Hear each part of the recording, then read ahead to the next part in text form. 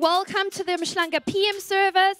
Welcome to our online community. While these guys are all chatting together, say hi to your hosts, Vanya and Janet. And we are going to have an awesome time together tonight. My name is Jess. I'm one of the pastors here. So won't you stand? Oh, wait, I'm doing this whole thing at the wrong time, eh? Okay, so before we do that, because it's January and there's so much stuff happening at Grace, we're doing announcements twice, but with different announcements. So this is part one of next, telling you what is going on around Grace. Check it out, and then we'll do the other stuff. Is that cool? Okay, take it away. Grace Kids are starting the year with an exciting new series today, and here is Marika to let you know more. Hi moms and dads. Here at Grace Kids, we are looking forward to seeing how God is going to use our teaching series to impact your children's lives in 2018. And we cannot wait to partner with you on your child's faith journey. We kick off 2018 with a new 4-week series entitled Disciple Me. Through this series, we hope to help your children discover what it means to follow Jesus more faithfully. We'll also have a Faith at Home card for you to pick up at the Grace Kids registration desk so you can be part of the journey too.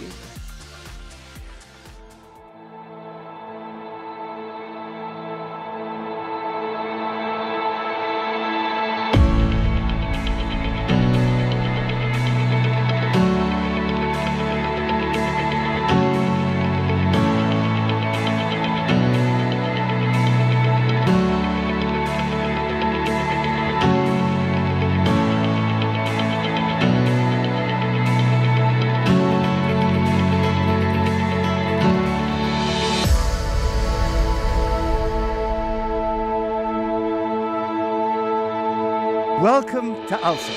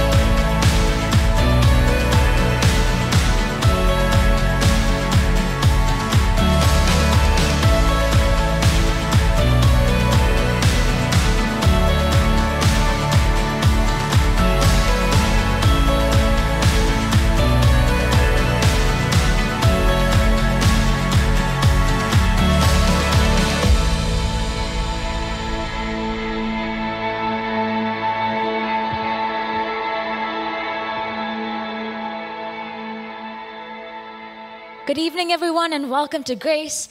We're going to sing and worship God, so won't you stand and join us?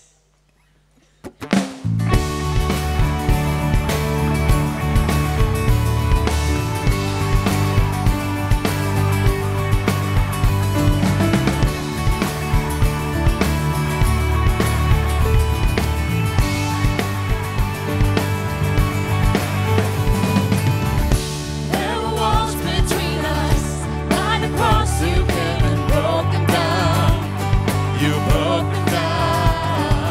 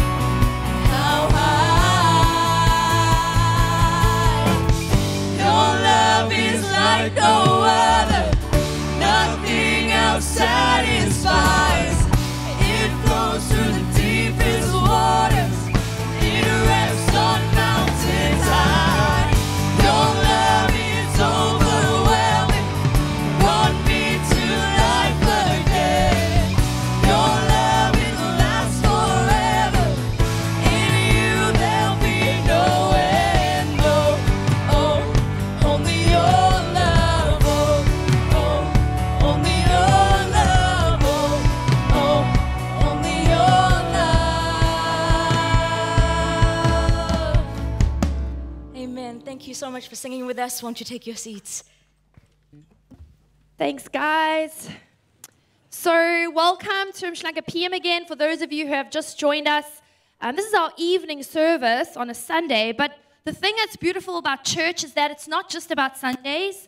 There are ways that we connect with each other, that we worship in all through the week, and one of those ways is our youth. They started this Friday night, their 2018 year, and so I'm going to ask Sia to come up. Sia Shange is our youth pastor.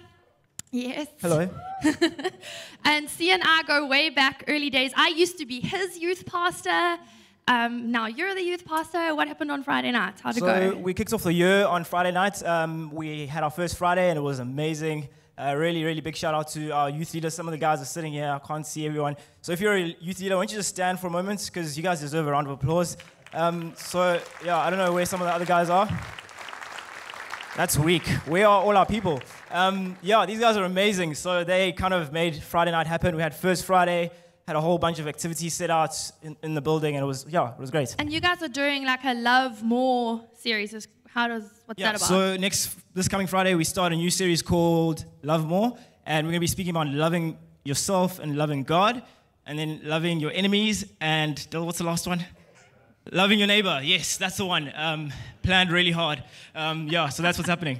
That's awesome. If you are in kind of the 13 to 18-year-old age gap, or you have family that's there, get them to youth on Friday night. It's amazing what they're doing. Now, Sia, it's not just youth happening this year for you. No, it's not. You're like about to go on this awesome adventure. Can you tell us a little bit about it? Yeah, so basically, I've been selected as one of 10 South Africans to go on this program called AFRI.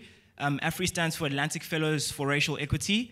And yeah, so there's 10 of us here in South Africa and 25 Americans who are going on this 12-month program. And we're going to be learning about how to make the world more inclusive. Yeah, and so we're going to be heading to New York this coming week. And we're going to spend a week attending lectures at the University of Columbia. And then we're going to go down to Selma, Alabama. And we're going to be learning about slavery, the slave trade, civil rights movement and the current context in America. And then we come back and we got 2 months to kind of work on that and debrief how do we make things happen, basically. And then the Americans are going to come out here and do some of our so story. In April, May, we do a tour of South Africa and we go down to Cape Town and we do the TRC commission. And then we go up to Joburg for, what's it called? The Apartheid Museum. And we look at the history of South Africa, our current context politically, economically, how can we make things happen? That's really awesome. Also a little bit overwhelming and hectic. A little bit. How are you feeling? Yeah, everyone's like, oh, it's amazing, you're going on this adventure. I'm like, yeah, to learn about racism. You know? Everyone's like, oh, New York, it's gonna be cool. Like I'm amped and all of that, I'm all in. But it is heavy stuff, like some of the stuff that we're reading about. I mean, I was reading a module on the history of lynching the other night. I was like, this is some nice casual reading before bed, you know? So he needs our prayers a lot. A lot. And so I actually want to ask you guys who stood up, youth leaders, come pray for your guy, man. Won't you come up here on the stage? Yes, we made you stand. Now we're going to make you walk. I didn't tell them we were going to do this. Please come up, everyone who leads with Sia. Because what happens on Friday nights is important. A lot of our teenagers come to this service. And this is the generation that's going to lead South Africa into change. Yeah. Come on, you guys. And Sia is one of the leaders that's taking these young people on a journey that our country needs more than ever before. And so we want to pray for them and honor him. And yeah, Dill, do you want to pray for Sia? Okay. On the spot. Yeah, Jesus, we just thank you so much for Sia and everything that he's doing in this youth ministry, how you've called him into something that not a lot of people feel that they can go into. So we thank you for everything that he's doing in these youth's lives. We pray as he embarks on this adventure that is going to be exciting, but it's going to be tough. So we pray that you will continue to be with him during this time and that you will continue to give him strength and courage to face these things. And I pray that he'll have safe travels, and when he comes back, he's going to make such an impact in the world, and everything is just going to be able to point towards you. So we thank you in your wonderful name. Amen. Amen. Thanks, guys. Awesome. We're going to miss you, Sia, but we're so excited for you. Dylan is going to be keeping the youth going so things don't die down around there. And there's a lot of good stuff happening this year. I was thinking about it on my way here, and I had an awesome youth pastor. When I was about 12 or 13, there was a youth pastor like Sia who had a huge impact on my life spiritually. And one of the things that he taught me about, that my parents probably tried to tell me, but he was cool, so I listened to him, was about giving and generosity. And I remember at about the age 13, there was this girl at my school that was kind of nerdy, and I was probably a little bit mean to her, and we didn't get along very well. And like Sia, she got into a program to go to the States. And my aunt had just given me $20. And I remember, I don't know how this happened, but I remember like as a young 12, 13-year-old, God kind of saying to me, give her your $20 because she's going to the States. And I was like, no, she's the worst. And it's mine. I was so bleak, but I had this conviction that I needed to do this thing. And I gave her the $20. And when I look back now, what I realize is that it restored a friendship between us. And even more significantly, was that it did something to my relationship with God. And I really believe that generosity, it unlocks love as well as being an expression of love. It's sometimes you have to take that first step where you do something and you're like, no, I don't want to do this. But it shifts something in our hearts. And generosity has the power to change our relationships with each other and with God because it right-sizes things. It takes up us from being like the number one, and it turns that upside down. And that's a big part of the Christian story. So as we get ready to take up the offering, no matter how you give, no matter how much you give, that stuff's irrelevant. It's what generosity does to us that's so beautiful and is such a gift from God to us. God's love is a giving love, and we get to participate in that tonight. So as the volunteers get ready, let's pray. God, it's hard to kind of loosen our grip on something like money, but you're a giving God, and so we never walk away empty-handed when we open ourselves up to you. And so I pray that as we give tonight, so much more than money is being exchanged here, Lord, that your love is kind of softening our hearts, opening us up to you and to your ways, and we get to participate with you in healing this world, in loving other people. So thank you for pursuing us with your love and including us in what your love can accomplish in this world. We're grateful for that tonight. In Jesus' name, amen. While the baskets go around, we've got some more announcements for you because it's January and it's all the things, and check out the screen.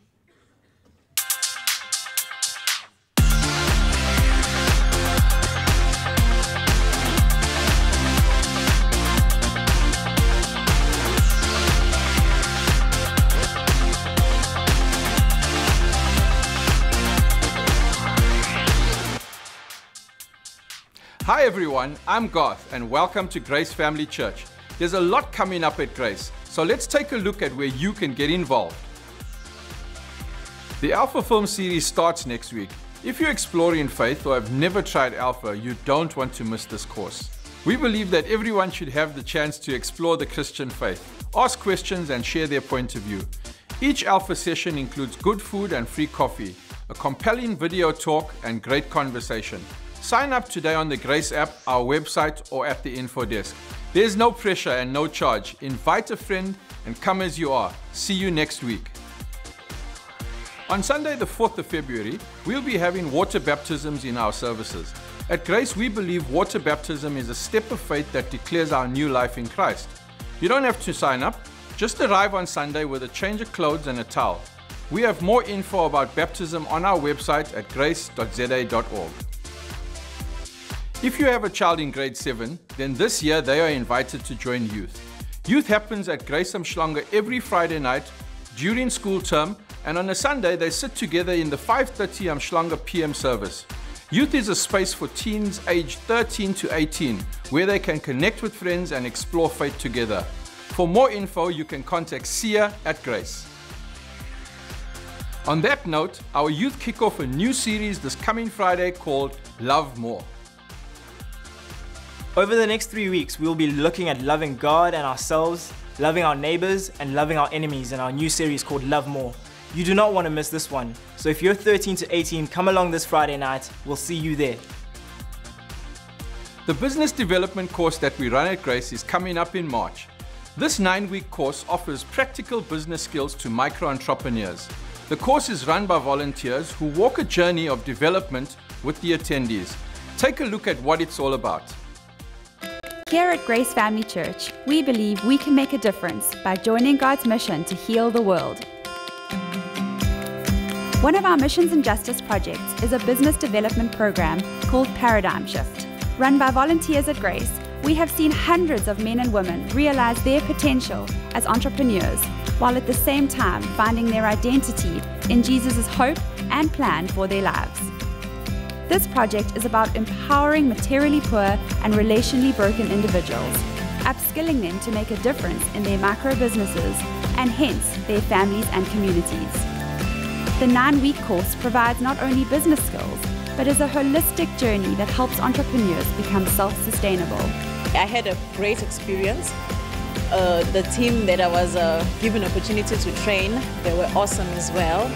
I just had a great time because I was learning myself. So yeah, I had a great time.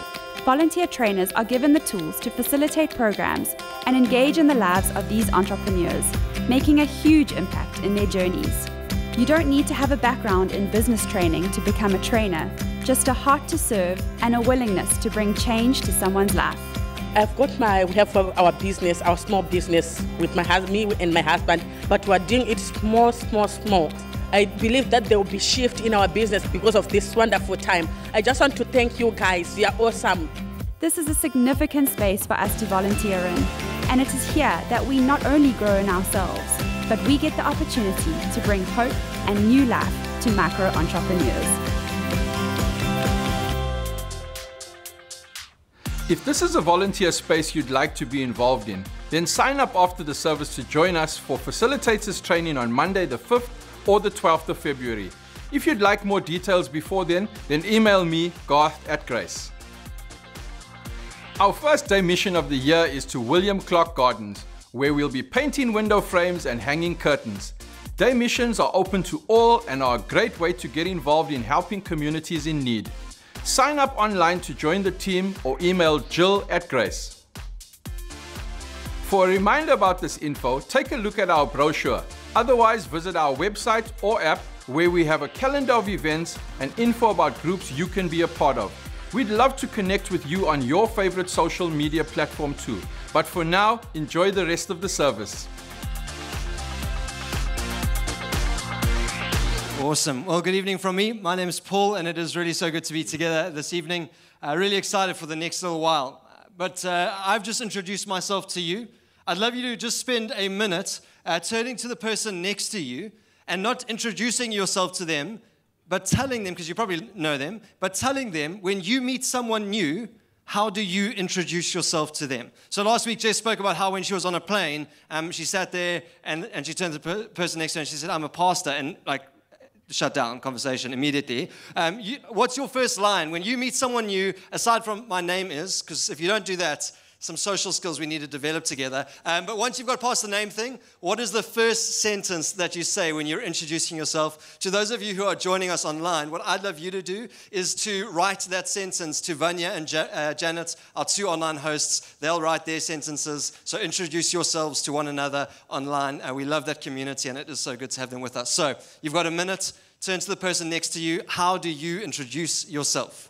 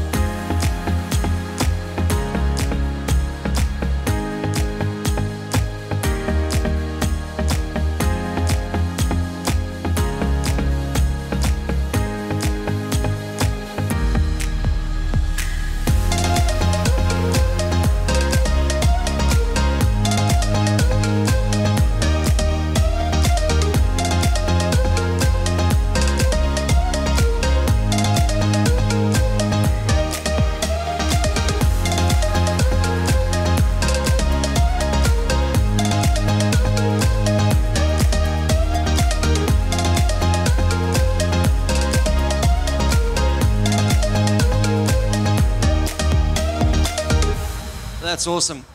Hey, won't you turn to the person on your other side and say, how's it second choice? If that person is your spouse, don't say that sentence. Honestly, for real, it will get you into a lot of trouble. So I'm excited for tonight. We're in this series called Love and Light, and we're reading through the book of 1 John. And I really want to encourage you to spend some time, if you haven't already, spend some time reading this incredible book.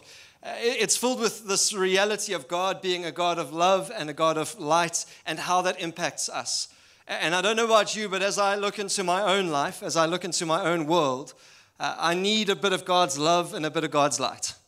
And I don't know about you, but as I look at the world around me, I think that our world needs a little bit of God's love and God's light. And last week and the week before, Jess sort of led us through this idea of what God's light means and how God's light in our life leads us to be light in other people's lives, how we're called to belong and yet how we're called to love others. We're called to be this light, but tonight I want to focus just on what does God's love mean? What does God's love look like? And the reason why I want to spend some time in there is because as we begin to read 1 John chapter 3, these are the first few words of the first verse in 1 John chapter 3. It says this, see how very much our Father loves us. See how very much our Father loves us. And what I want to look at tonight is I want to look at what does that mean? What does it actually mean? What does it look like? And maybe the more important question is, does it really matter? Does it matter to see what God's love really looks like and to really understand it? And maybe for you, you've been on this journey for a while. Does it matter that God loves you? Maybe you've been on this journey for a while and you're sort of wondering where that love has gone. And so you're thinking about whether it matters. Maybe tonight you're just starting to battle to engage with the idea of there actually being a God. And so you're sort of wondering, does God's love exist? And so I want to spend some time to do that. Now, I want to just pause here for a moment and say we don't need that just yet. The keys are good though. The first thing that I think you'd probably notice is this word Father. And for some of you, that may be problematic in and of itself. So as we read this first passage, it says, see how very much our Father loves us. For some of you, that word may be the stumbling block. That may be the thing that you're saying, I'm disengaging already. Maybe it's because of something that's happened in your life. Maybe it's because of what that image, that word brings up in your world. Maybe it's because of your story. But what I really want to encourage you to do tonight is to engage with the loving image of a God, not the warped perception of a patriarchal figure in society. I want to encourage you to engage with what does it mean for God to love you. And let me tell you why this means something to me. I lost my dad when I was young. When I was 10 years old, my father was killed. And so when I started to engage with this whole faith thing and started to hear about this God who was a God of love, this Father love for me, I actually couldn't comprehend that. I couldn't understand what that actually meant, a Father who loved me. Not because he didn't love me, but because I didn't have any example of what that actually looked like. And so maybe you'll find yourself in different spaces, but what I want to do is I want to engage with what does God's love look like? Because I think God's love is important. It's important for us to know, and it's important for us to experience what God's love is. I think it's important for us to know and to experience what God's love is. And so in order to do that, I want to expand on some of that idea, and then I want us to experience it together. I think the first thing we need to know about God's love is that God's love is eternal. God's love is eternal. It was in the beginning, it will always be, it is now. God's love is never ending and it has never had a beginning. And that is a foreign concept maybe to you, but I just want to encourage you to know God's unfailing love endures forever. God's unfailing love endures forever. His love is eternal. And we're not worshiping, as Jess spoke about last week, we're not worshiping the idea of love or the concept of love. We're worshiping a God who is intrinsically love, whose central characteristic is love. God's love is eternal. It is always. And not only is God's love eternal, but God's love is for all. God's love is for all. It is for, as you read the story of Scripture, you see that God's love is for all. For every person, every creed, every background, every preference, every belief. God's love is for all of mankind.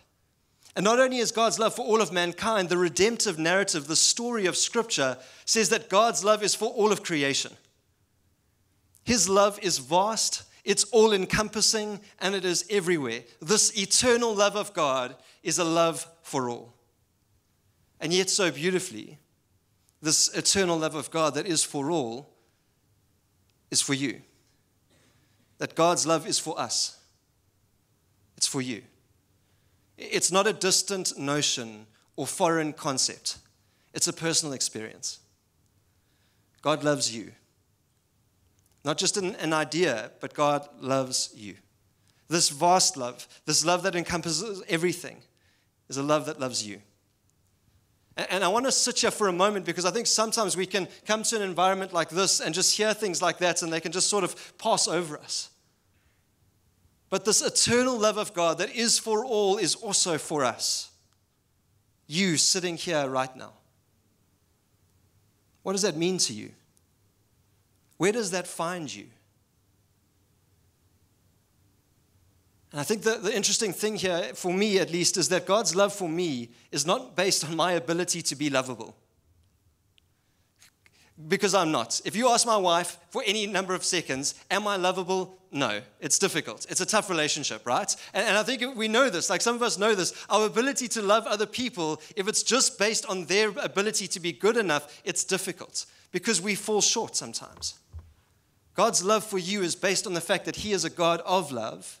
And therefore, out of Him being love, He loves you. So His love for you is not based on your ability to be good enough, but on His ability to always love. And because of this ability to always love, His love can never, ever be separated from you. His love is always present, and it is unconditional. God's love for you is unconditional. God's love for us is unconditional. If you read through the book of Romans, we know this, that there is no height, no depth, no power, no principality, no ruler, no authority. There is no challenge you'll face tomorrow or circumstance you've been through that will separate you from God's love. His love is unconditional. And because His love is unconditional, it leads Him to a place where His love is self-sacrificing. The love of God is self-sacrificing. What do I mean by that? If we read 1 John 3:16, it says this: we know what real love is because Jesus gave up His life for us. I want to read that to you again. We know what real love is because Jesus gave up His life for us. If you're exploring this idea of what does love look like, you need to turn to Jesus on the cross. To a God whose eternal love for all and for you, this eternal love that could never be separated from you, would lead Him to a place where he could take away all the things that once separated you and make a way for you to encounter His love. His love is self-sacrificing. And because of His self-sacrificing love, we can know this: His love is here. God's love is here, in this moment, right now. God's love is not, like I said earlier, God's love is not just a foreign concept, but it's something that, yes, we can know, but it is also something that we can experience. As we read through the book of Romans, there's this beautiful line, and the Spirit allows us to cry out, Abba, Father. It's a term of endearment. It's like crying out, Daddy. Whatever your affectionate term would be for that person in your life, mother, father, dad, mommy, whatever it is, there is an affectionate term of love that God allows us to call out. And He wants us to experience it. Now, we're going to experience God's love through a number of different environments and through a number of different ways. And I'm going to unpack that a little bit later. But we wanted to create a moment now where we could experience God's love together. And we're going to do that through song. And I'm not the best singer, and I'm certainly no musician. But music has this ability to allow us to sing and express what's really going on inside. And it also has this ability to allow us to say and sing things that we can then step into. We can proclaim a truth that we can then hold on to. Now, I know for some of you, this concept of God being love is still a foreign thing for you, and so maybe you're just exploring. Maybe the idea of standing up now in the middle of a service and singing a little bit more is too much. I invite you to just sit and listen and let the words flow over you. But maybe for some of us, we need to stand in this moment and declare the truth that we need to hold on to. That there is an eternal love of God. It will never end for you, and it will never end for us. It's self-sacrificing, and it is here. It's here. So can I invite you to stand for a moment?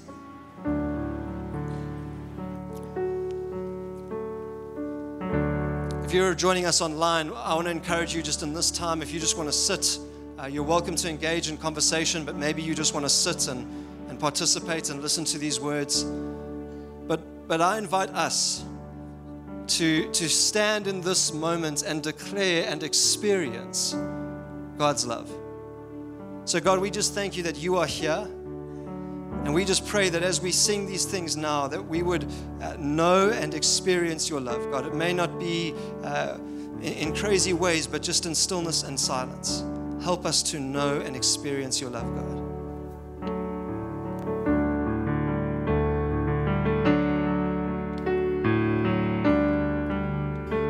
Oh, I've heard 1,000 stories of what they think you're like, but I've heard the tender whisper of love in the dead of night, and you tell me that you're pleased and that I am never alone.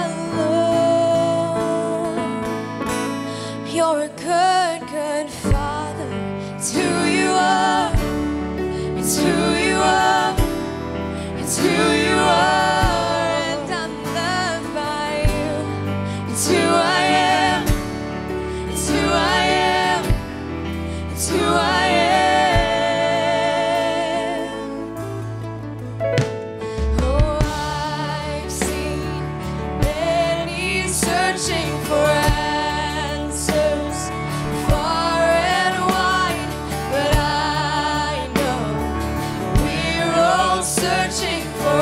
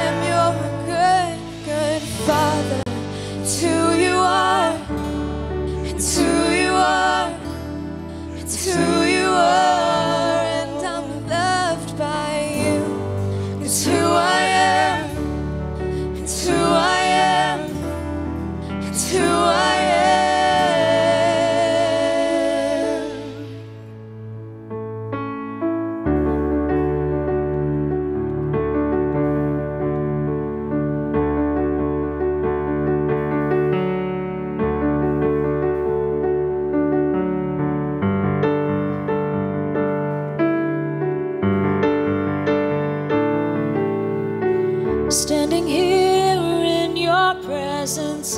In a grace so relentless, I am won by perfect love, wrapped within the arms of heaven, in a peace that lasts forever, sinking deep in mercy. See, I'm wide awake, drawing close, stirred by grace, and all my heart is yours.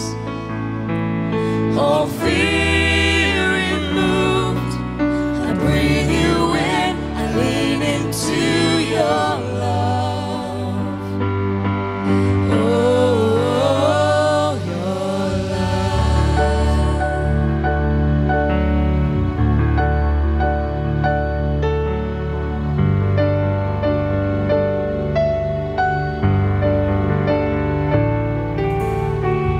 When I'm lost, you pursue me. Lift my head to see your glory, Lord of all. So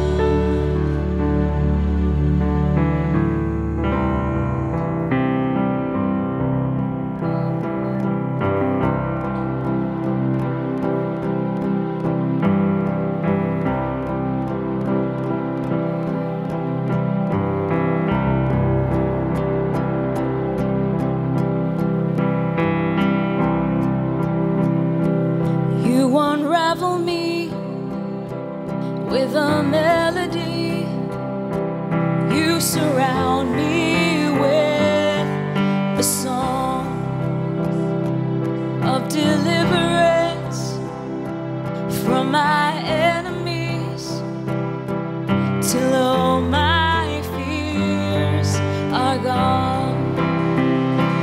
I'm no longer a slave to fear. I am a child of God. I'm no longer a slave to fear. I am a child of God.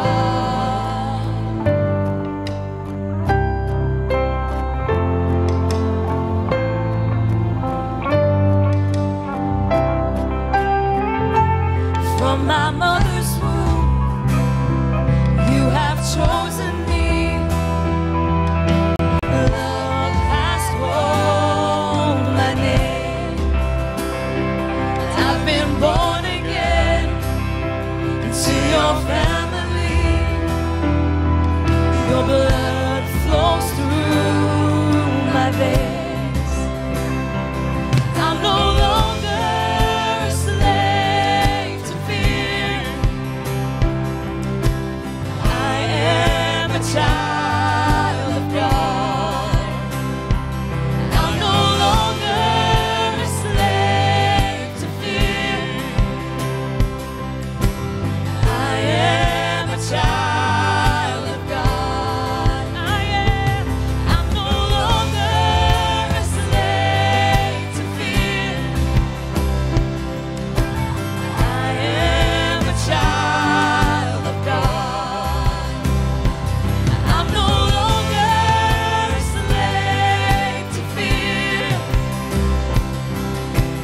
I am a child of God.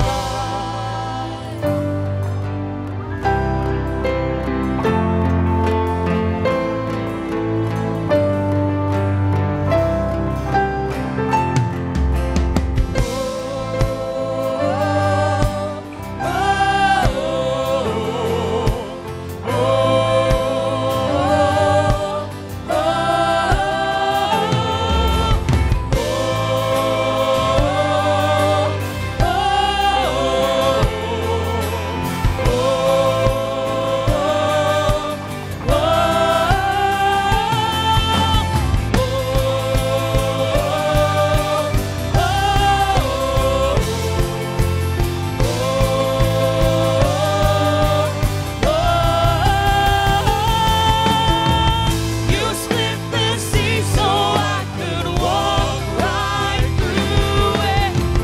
My fears are drowned in perfect love. You rescued me so I can stand and sing that I am a child of God. I am. You split the sea so I could walk right through it. My fears are drowned in perfect love. You rescued me so I could stand and sing that I am a child of God. I am. Oh, I am a child of God. Yes, I am a child of God.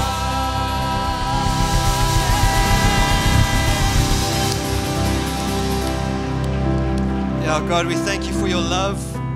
We thank you for what it does in our hearts and our lives. And we thank you that it is here, this vast love for us, for me, for us. Thank you, Jesus. Amen. Amen. I'm going to invite you to take your seats. Band, thank you so much for standing so long on the stage and for leading us so well. I want to acknowledge again what I said just before we ran into this space, that for some of you, you may have been sitting in that going, that was way too much singing. I understand that, and we'll get to that in a little bit. For others of you, this idea of singing to God is still a long way down on your journey. But I want you to walk away, if that was you, with this idea. If you walk away with nothing else, we don't usually like do this whole middle chunk of the service singing thing. You're welcome to come back next week if this was all too much. But I'd love you to walk away with this idea, that God loves you. That there is a God who has this eternal, vast, all-encompassing, powerful love. And if you walk away from this time with nothing else, walk away with that He loves you. That there is this God who loves you, because that's just so important. But I want to ask the question again, that question that I asked earlier, why does it matter? Why does it matter that God loves us? And as I read through this book, this book of 1 John, and particularly as I engage with chapter 3, I think that there's two reasons why it matters that God loves us. And I want to illustrate the first one to you by speaking about running. Now, just to let you know how much of an expert I am in running, just by standing on stage, I've done my most steps this week, right? And actually, the little smart thingy that does fitness things, during singing, it said, "Keep up the good activity." Okay, so I'm an expert in running, right? I'm an expert in running. If you see me on the promenade, I apologize now in advance. But I think that there's three kinds of runnings that we can engage in. I think there's probably more if you're an expert, but I'm going to just say there's three.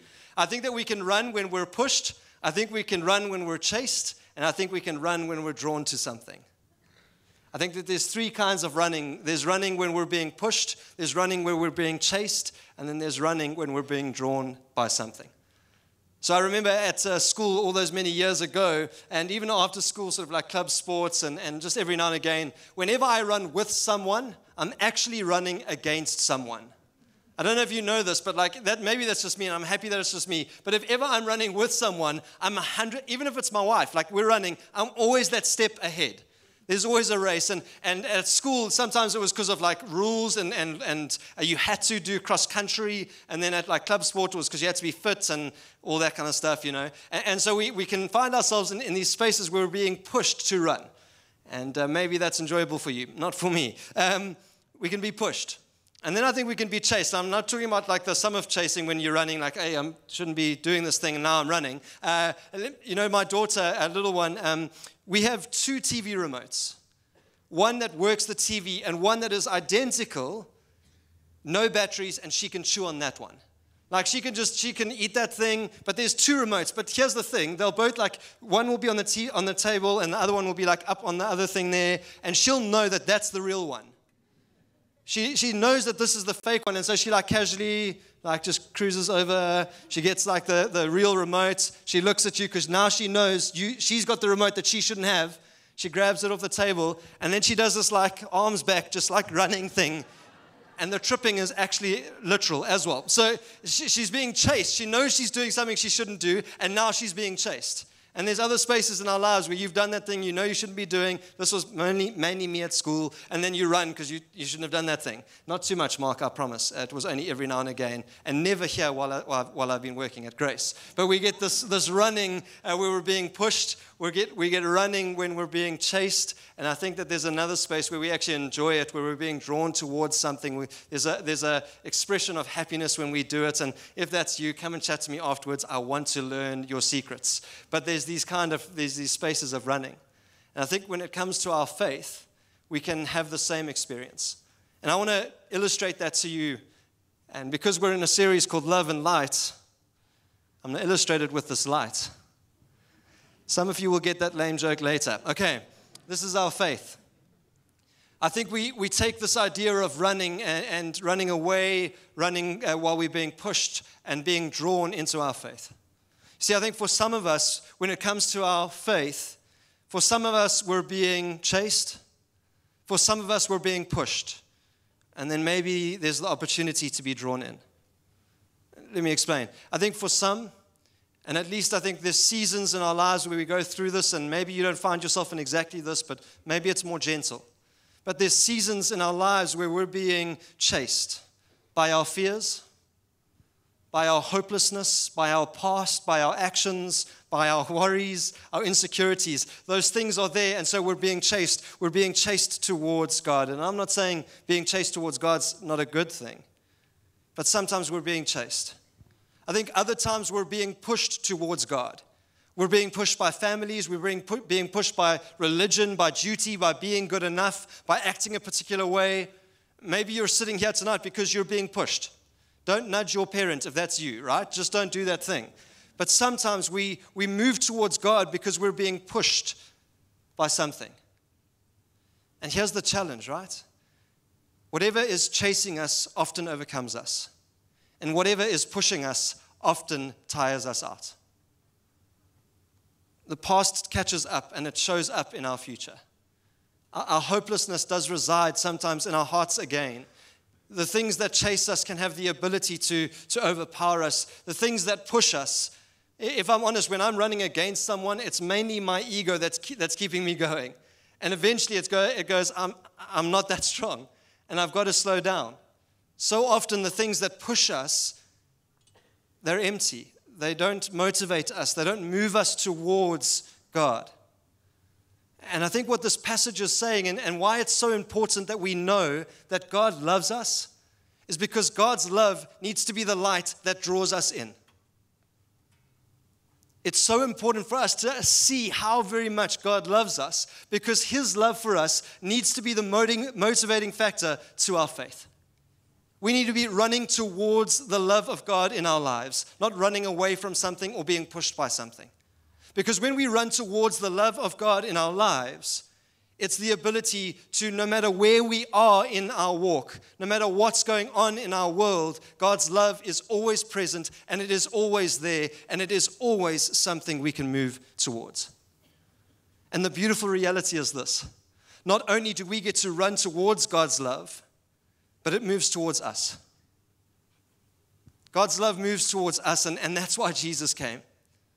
Jesus came so that the things that were chasing me in my past, my fears and my insecurities and my failings, could go onto His shoulders. Jesus came so that the things that were pushing me, the need to be good enough and religious duty, He fulfilled them all so that I could just simply stand and look at the love of God and allow it to draw me in, and to be drawn towards it as it draws towards me. God's love needs to be the motivating factor to our faith, the thing that we run towards. So how do we do that? What does that actually mean, and what does that look like? How do you and I run towards God's love? And I think we need to pursue it. We need to pursue God's love, to actively seek out ways to experience and know God's love. And I do think it's those two things, to experience and know God's love. Now again, some of you were sitting here and that whole singing thing was just way too much. Mark, I know you're a big fan of the singing. And if I'm honest, singing is not always the place where I get to experience that, but maybe for you, it's in stillness and in quiet. Maybe the way that you need to know and discover and experience God's love is by reading the stories in Scripture about His affection for you and for all. Spending time quietly thinking about that, pondering, journaling, writing, praying. Maybe for you it's just sitting in stillness and saying, God, won't you teach me, show me what love is? For some of us, we find that in community. We find that here on a Sunday, or maybe in a small group, or maybe when we're serving with people alongside us. We get to experience God's love because of the community that we belong to. And I just want to quickly say this. This is a little sort of side note here. If you are new or visiting, I want to invite you to connect into this community. Because this is a phenomenal place to experience God's love. And if that is you, after the service, Jess is going to be doing Engage 1. It's at the back, inside the auditorium, on those couches. Won't you just stay? Because a beautiful way that we get to experience God's love is by being in a community of people who are discovering God's love together. And we don't always get this right. But man, when we go on that journey together, we get to experience it because it's His love towards us. And I love Jess's story of how generosity, giving is a way to receive. God's love is the same. When we give God's love, we get to experience God's love. When we demonstrate God's love, we get to receive God's love as well. Can I encourage you, what is the thing that you need to be doing?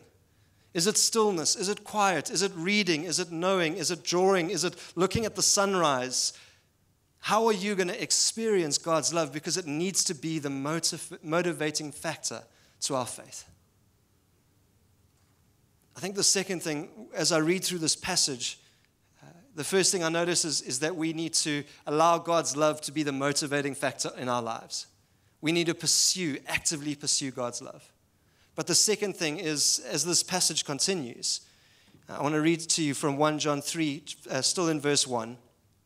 And it says this, see how very much our Father loves us, for he calls us his children.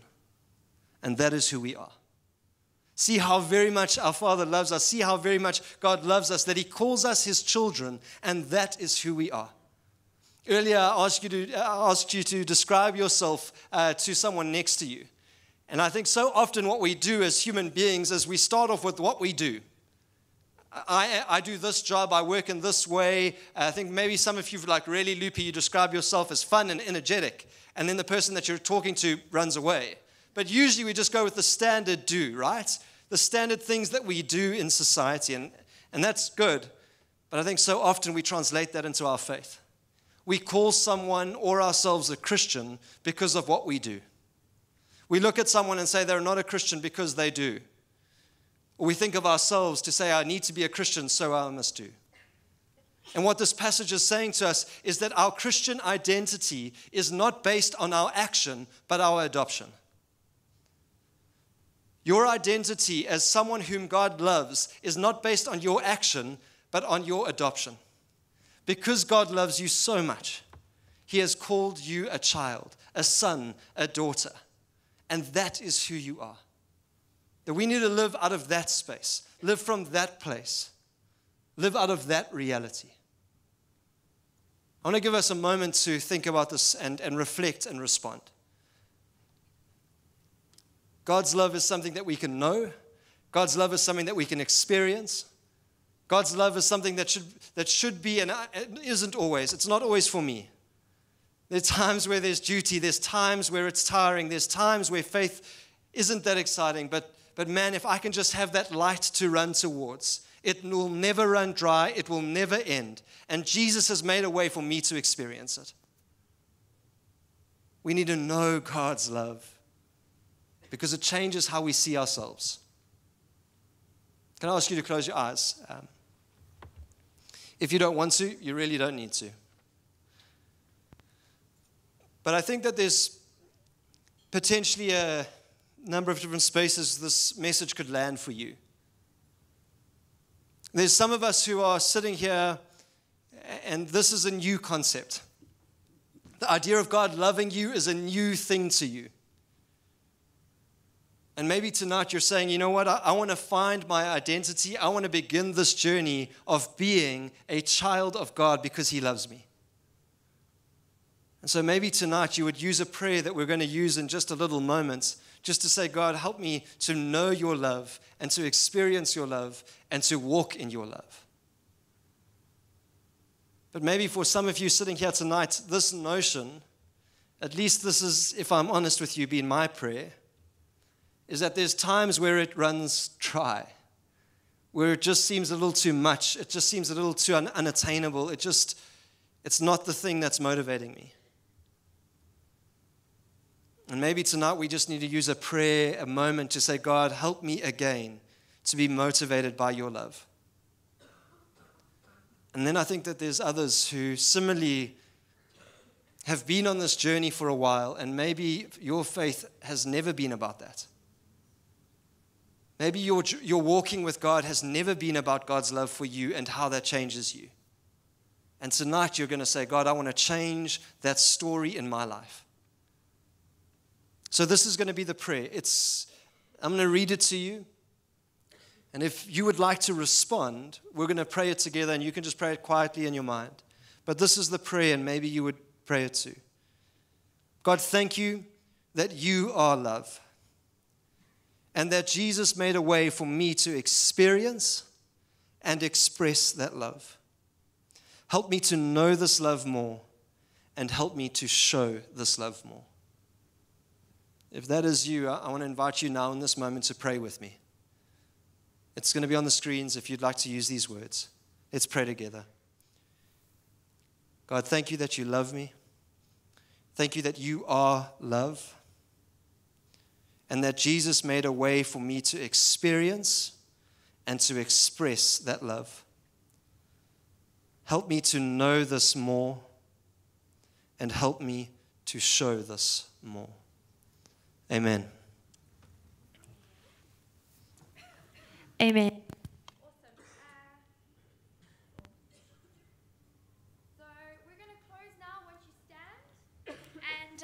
Thank you, Paul. We're going to close now. Won't you stand? And what Paul has said to us tonight is really that we can experience God's love, we can express God's love. We can know it and we can show it. And so as you go today, as you walk up those stairs and you walk out, ask yourself this question: how am I going to show God's love this week? Not because of what I do, but because of who I am. You are loved, so let's go and be a group of people who love others. If you're new, I'm going to be at Engage 1 afterwards. I'd love to meet you, but otherwise have an awesome week and go in love. We'll see you next week.